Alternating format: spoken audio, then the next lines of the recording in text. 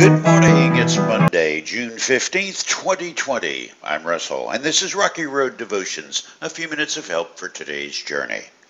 Our devotion today is entitled Telling the Story, and our scripture is Psalm chapter 105.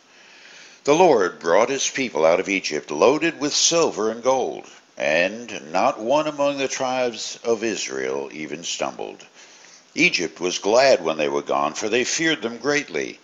The Lord spread a cloud above them as a covering, and gave them a great fire to light the darkness. They asked for meat, and he sent them quail. He satisfied their hunger with manna, bread from heaven. He split open a rock, and water gushed out to form a river through the dry wasteland. For he remembered his sacred promise to his servant Abraham.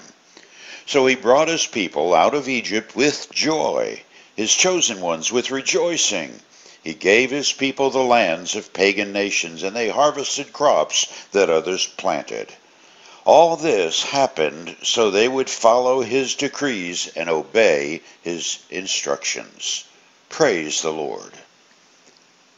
If you've ever slowly walked through a graveyard, taking the time and thoughtful tour, you've also come away wondering about the rest of the story of the lives that lay buried there. You wonder what it was like to be that person, what joys and pains and sorrows and good times are also interred beneath the stone in the cold earth. I've seen a few lengthy epistles on a few headstones that tried to get as much of the story as possible carved in stone. But how can you get a person's life summarized in 100 words or less, or for that matter in 1,000 pages?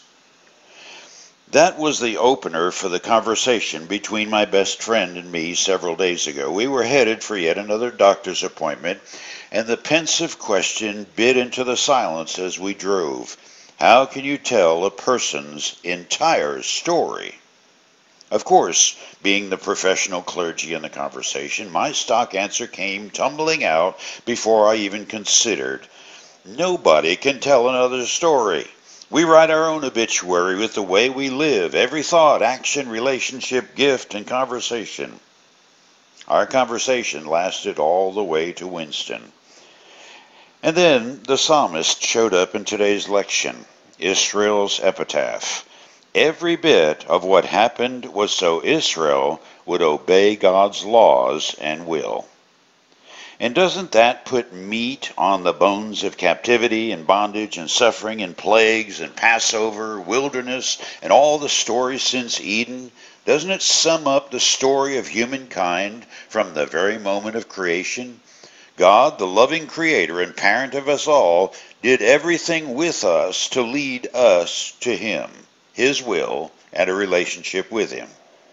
I've considered my bride's question ever since the moment it pierced that quiet ride we were having, and it led my mind back to when I was 19, and my dad was having that conversation with me as I was getting ready to leave my parents' home and form a new household with Elizabeth. Dad only told me two things, the first being when the difficult times came, those would be ours to work through.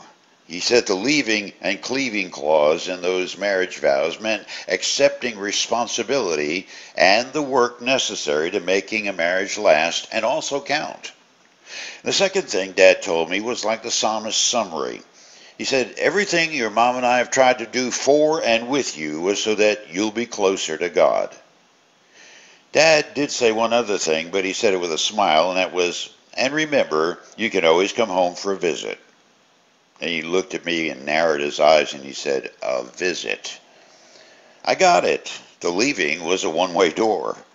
I think it's an inescapable question that flows from considering the worth of your story. It's a question that most people on the longer side of 5 or 6 decades of living or more have to entertain. Let's face it, when you get near that 70 thing, you can't avoid thinking about the next chapter. Life is brief, and it moves quickly and disappears like a wisp of wind. Or, as Dad was also fond of saying in his later years, I ain't buying any green bananas. In the interest of tying today's thoughts and Israel's story together with your story and mine, remember that Israel's story, as told by the psalmist, was all about God's presence and providence.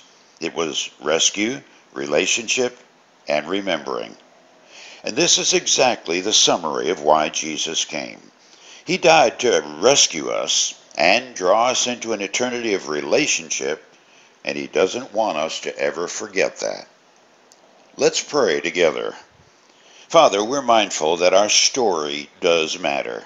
We care that people know we lived and that our lives counted. Help us to live so as to leave obedient footprints following after you.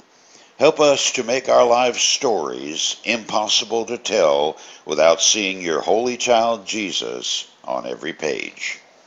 For you today, do you recall that pizza commercial line that asked the question, "So what do you want on your tombstone?" Well, you're answering that question every day.